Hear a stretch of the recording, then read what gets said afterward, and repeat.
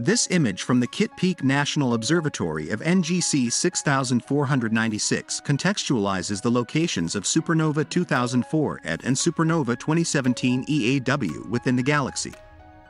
Scientists using NASA's James Webb Space Telescope's MIRI mid-infrared instrument found large amounts of dust within two Type II supernovae, Supernova 2004 ET and Supernova 2017 EAW, located 22 million light-years away from Earth in spiral galaxy NGC 6946. SN 2004 ET is highlighted in the left panel of this image, and SN 2017 EAW in the right panel. Webb's exquisite sensitivity and capability to observe in the mid-infrared allow it to detect the cooler dust that survived the internal shocks reverberating in the aftermath of the dying star's explosions. In these images, the bluer colors indicate hotter dust, while red is cooler dust.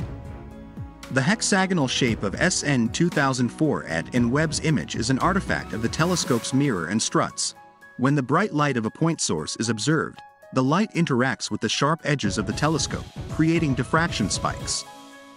The new Webb discovery is the first breakthrough in the study of dust production from supernovae since the detection of newly formed dust in relatively nearby supernova 1987A.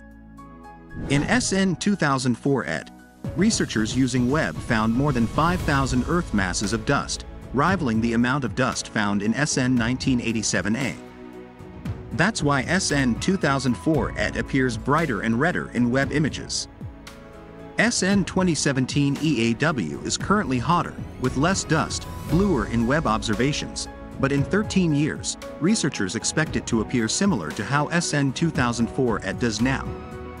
In these images, blue, green, and red were assigned to Webb's MIRI data at 10, 11.3, 12.8, and 15.0, and 18 and 21 microns.